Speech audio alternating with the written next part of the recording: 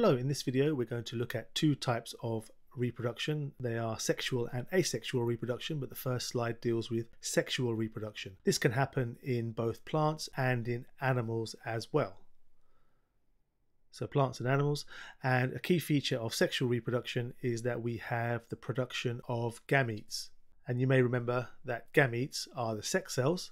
So in plants the sex cells are pollen or pollen grains and egg cells, and in animals it's egg cells and sperm cells. And these are produced by meiosis, and we looked at meiosis in detail in the last video. But meiosis produces these gametes, and because meiosis produces gametes, each of the gametes is genetically non-identical.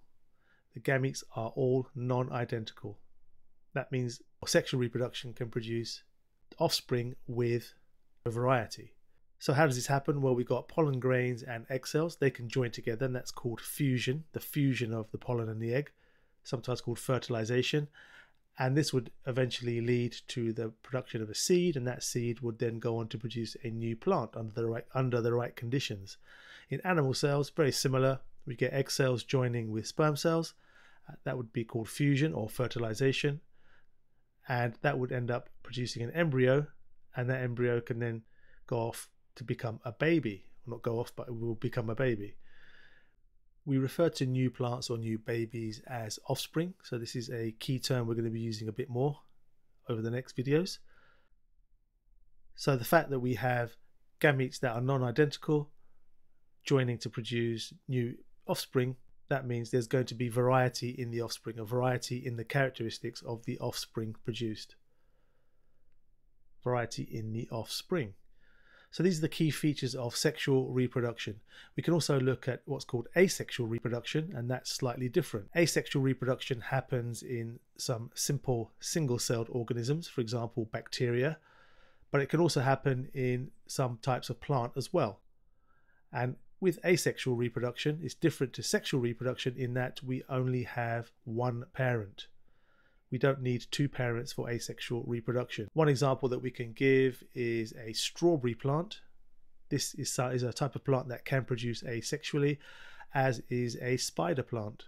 A spider plant is quite a common plant in school laboratories, so you might have seen one at school. But the way this works is that we get the development of a runner, and at the end of the runner, a new plant is formed. So we have new roots, new shoot and new leaves, and that becomes a new plant by itself, and the runner will break down and disappear, and we'll have a standalone new plant.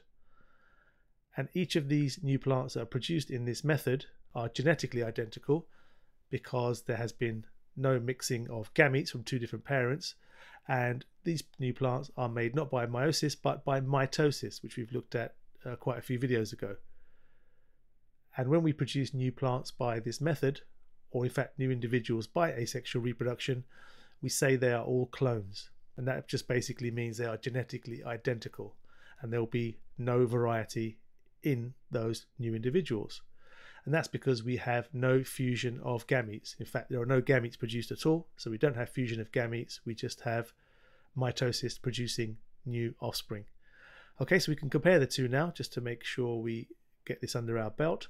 On the left hand side we can do some points about asexual reproduction, and on the right hand side sexual reproduction. So what are the key features? Well, for the first one, for asexual reproduction, we only have one parent, we have no gametes formed, and we have no mixing of genetic information.